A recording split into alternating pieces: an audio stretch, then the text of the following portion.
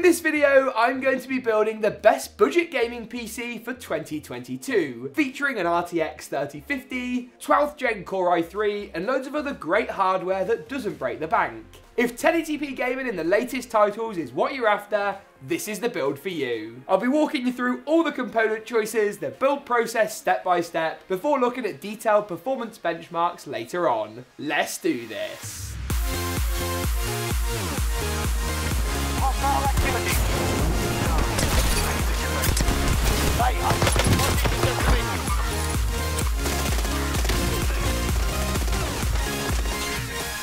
As with all of our builds on the GeekaWhat channel, we're going to start things off by looking at the motherboard and the CPU first of all. This combination is quite possibly the best budget CPU and motherboard combo that exists right now. Intel's Core i3-12100F with 4 cores, 8 threads, and absolutely heaps of performance in the latest titles. It's the perfect chip for the likes of Fortnite, Apex Legends, and even new titles like Halo Infinite, ticking all of our boxes. I'll be installing it into the ASUS Prime B660M D4. Not the catchiest of names from ASUS, but thankfully the motherboard is absolutely superb. It's technically one of the more basic motherboards out there, but it still packs a punch. With support for the latest Intel processors, 4 RAM DIMM slots for dual channel memory and future RAM upgrades, high-speed USB on the rear I/O, and USB-C as a front panel connector, it's got all of the features we could want. Plus, support for RAM and CPU overclocking also means you can bag yourself some free performance if that's what you're looking to do. Perhaps best of all though is how good of a value proposition this is. And as always, latest pricing and availability can be found at the links in the description below. We're going to pull up the arm on our CPU socket and then pull up the cover itself. Next up, locate the golden triangle on the processor. Ours is just here in the bottom left-hand corner, and we're going to line this up with the corresponding one on our motherboard's CPU socket. We're then going to close the cover back down first of all, applying a bit of force with our finger, which will make the black plastic cover slot off, and then we can secure it back down with the arm. Slightly different to Intel's last generation lineup, a bit more complicated, and the socket's definitely a bit more delicate. We've learned that one the hard way.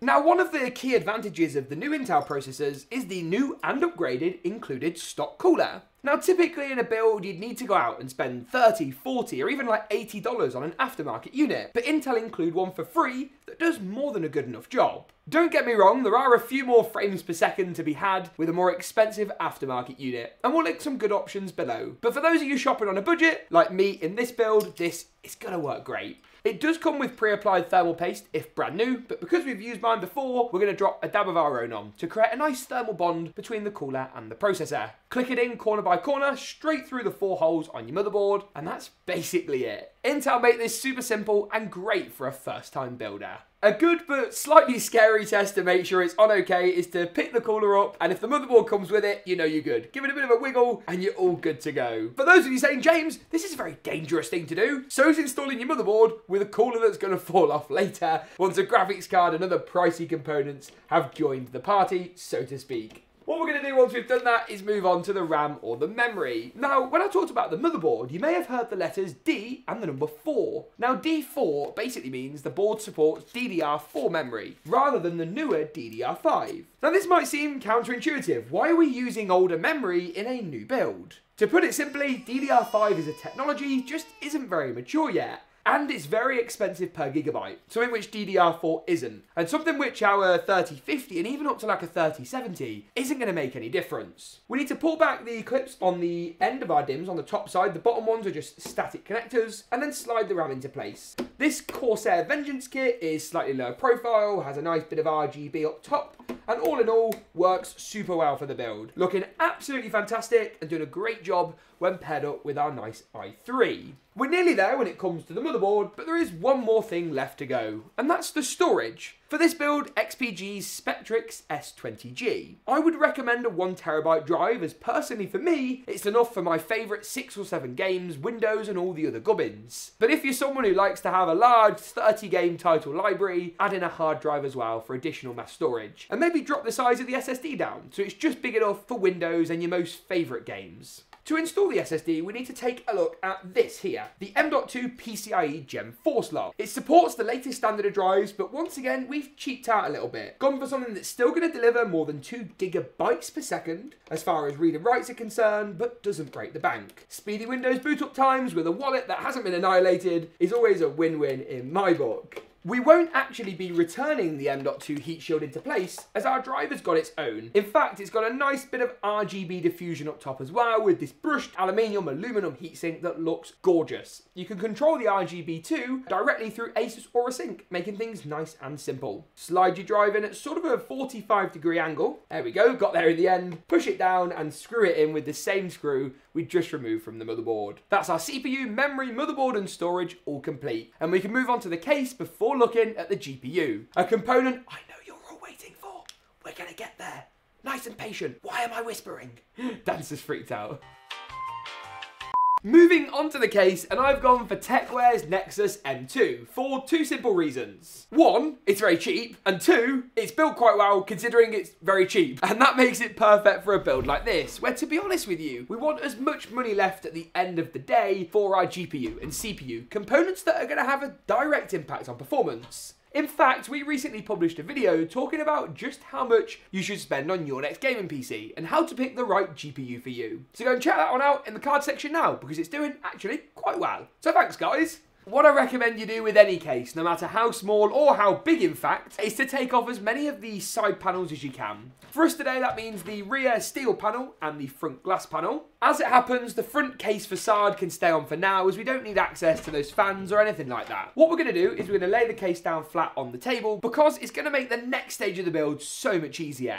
In particular, that next stage involves taking our motherboard and popping it into the case. Now, before you go all gonko and you whack your motherboard in and you start screwing things down, there's a few things we need to check, and these are quite important. The first is whether your motherboard has a built-in rear I/O shield. If it comes with a piece of metal like this, it doesn't, and we need to install this now. So we're going to pop this into the rear rectangular cutout on the case.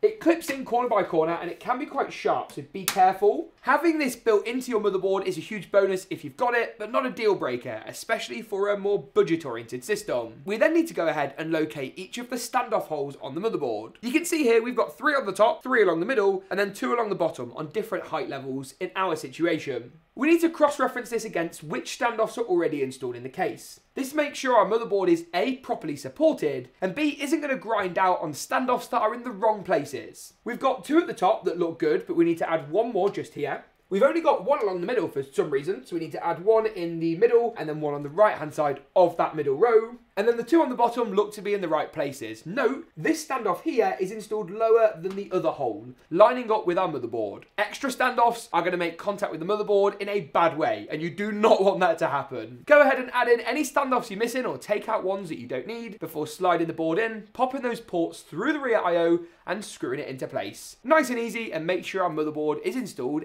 A-OK. Looking great. That paves the way for us to move on to the PSU, the next part of this build. Now, picking a power supply for a budget build is actually quite difficult. On the higher end, you'll just pick up a 850 watt unit for $120 or so. But at this price point, where saving every penny counts, it's a much more nuanced and tricky choice. I've gone for Corsair CX650F, as it strikes a good balance between reliability, a reputable manufacturer, efficiency ratings, but also, of course, price point. This power supply also has just a hint of RGB built in, which is pretty ridiculous to be honest with you, but looks cool and will be a nice little addition to the case. You're also not particularly paying much more money for the pleasure, which is always a bonus. It's also fully modular, meaning we only plug in the cables we actually need to use, which for us today includes a 24-pin motherboard power connector, the largest cable of the bunch, a dual 6+2-pin PCIe power connector, with 2 of these 6+2-pin, sort of 8-pin total connectors on them, a SATA power harness, which are these really thin SATA cables. We're not going to be using these for any, obviously, SATA drives, but they will work for a SATA hard drive if you've got one of those. Instead, they're going to work for fan controllers, RGB hubs, and all that good stuff.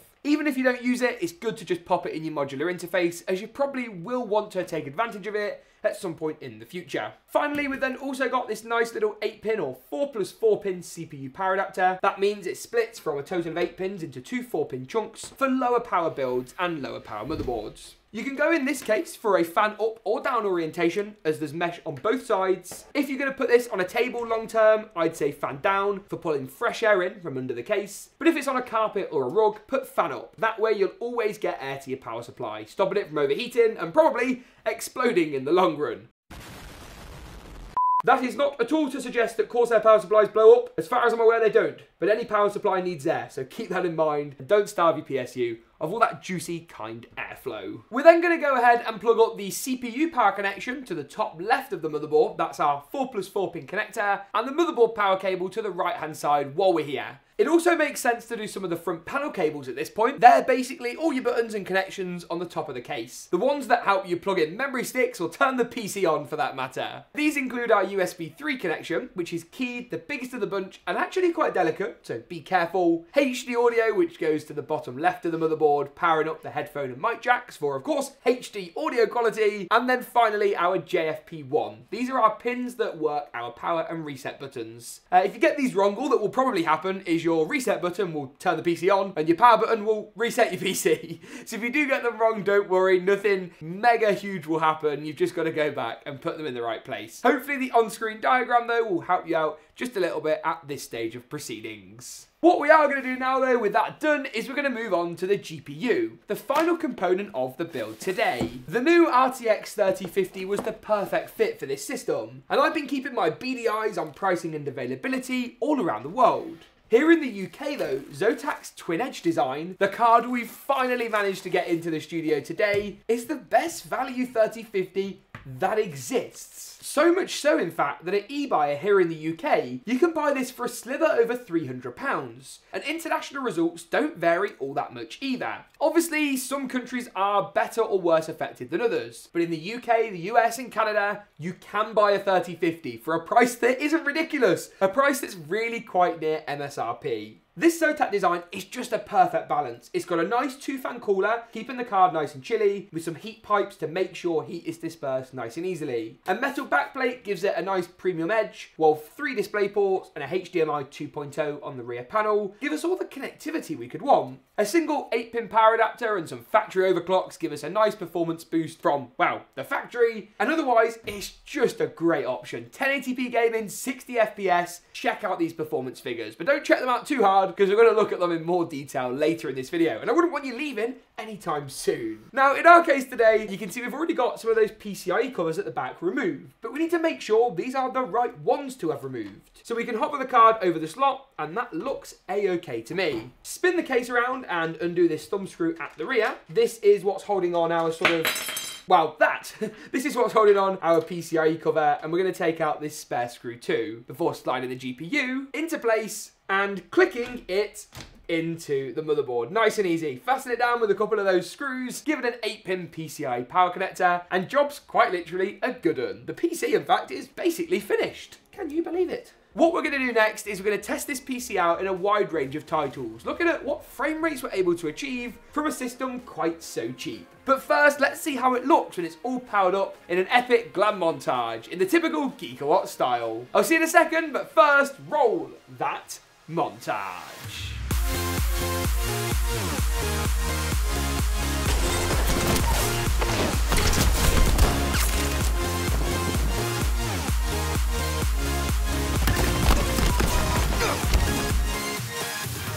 Nicely done! Now that we've seen how good this system looks, and I'm personally a huge fan of how the TwinEdge cooler looks on our 3050, it's time to make sure the performance stacks up. We're going to be looking at a wide variety of titles in the benchmark section, everything from GTA 5 to Apex Legends and Fortnite. But before any of that, a summary of all the results, including our temperature testing, which you can find on your screen now. We tested over 15 of the latest and most popular games to make sure the build really cuts the mustard as far as performance is concerned, and I'm glad to report that initial results were very strong. We're going to look at some of these titles in closer detail. GTA 5 is the first of those, where we gamed at 1080p high settings. We managed to pull in 145 frames per second on average, with 135 and 112 for the 90 and 99th percentiles. This was tested in the in-game benchmark mode.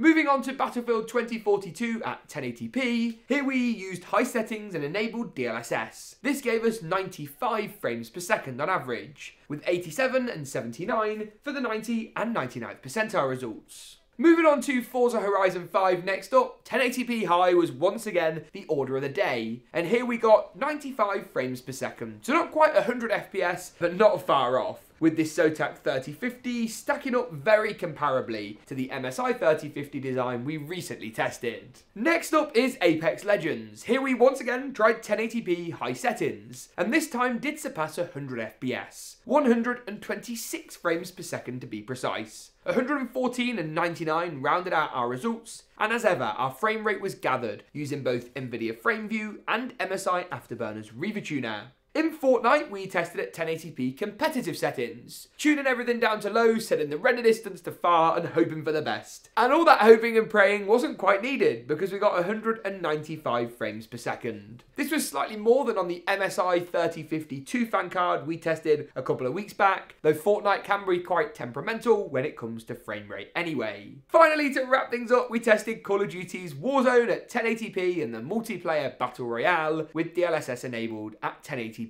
high. We pulled in just shy of 105 frames per second, with 90 and 99th percentile results that showed consistent frame rates. Frames that didn't really waver, irrespective of where we were in the game. And with that, that pretty much wraps it up for this one. If you enjoyed it, make sure to give it a big old like rating, get subscribed to see more from us, and as always, we'll see you in the next one. I hope.